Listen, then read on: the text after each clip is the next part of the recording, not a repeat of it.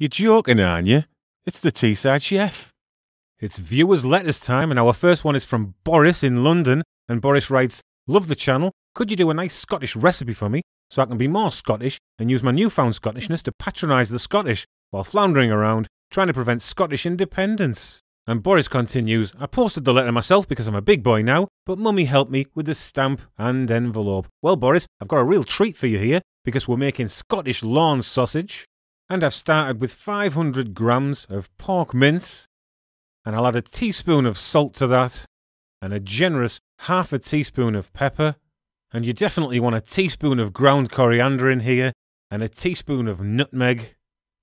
And I'm going to add 100 grams of breadcrumbs to this now, but you could also use oat flour or blitzed oats. And I need to add a couple of tablespoons of water to that mix, along with a nice bit of fresh chopped parsley, but you can use any herbs here that float your boat if you like. And all there is left to do now is to add a heaped tablespoon of tomato puree, and then we can mix this together with the hands we used to clap the NHS instead of giving nurses a decent pay rise. And while we do that, I've got another letter here, and this one's from the Pope in the Vatican, and the Pope writes, "Alright fella, I love a bit of sausage, but the phallic shape always triggers me. Have you got an idea how I can enjoy my sausage in a different shape so I don't get all frisky around the quiet boys? Cheers, mate. P.S. I absolutely love watching your channel. It's like crack to me." Well, the Pope, I've got you covered because I'm using this empty milk carton here, and this is going to help me form the signature shape of this Lorne sausage. I've cut the top off and I've cleaned it out, and I'm going to prepare it now by oiling it inside generously to prevent the mix sticking when I put my sausage meat in.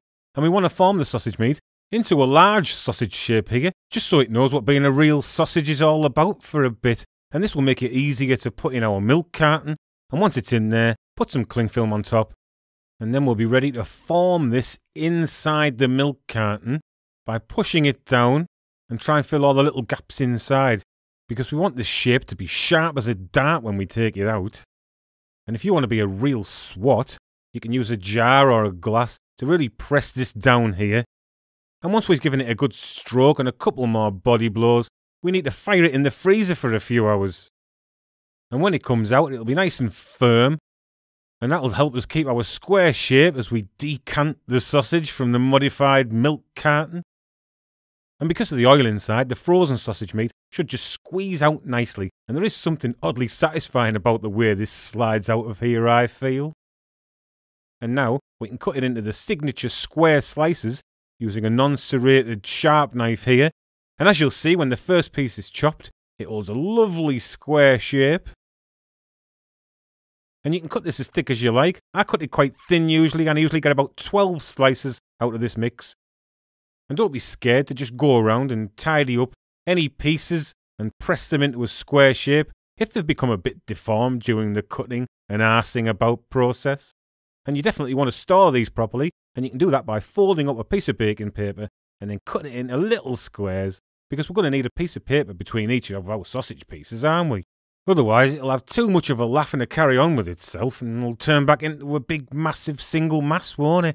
And unless you're going to eat this all in one go after you've made it, you'll be able to access a few pieces every now and again when you need them without having a nightmare, because you can just slip them into a bag and then put them in the freezer. And you can cook these from frozen. Give them about 3 minutes on a medium heat with some oil. Don't be tempted to push down on them with your spatula though at first, because you might spoil that square shape that we've worked so hard to maintain. And another 3 minutes on the other side will see this Scottish Lorne sausage ready for your table and your gobs.